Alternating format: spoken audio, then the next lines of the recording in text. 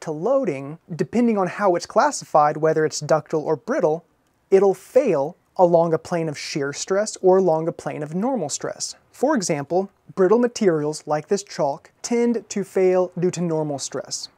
So if I apply an axial load, I would expect this to fail along a plane perpendicular to the long axis, that is, normal to the cross section. Whereas if I apply a torsional load, which results in shear stress along the axes of symmetry, then I would expect the failure plane to be 45 degrees off of that shear stress plane, which is where the maximum normal stress would be. And so understanding our stress state and our material properties, as well as the geometric properties, its cross-sectional geometry and its length, we can predict how and where the body will fail.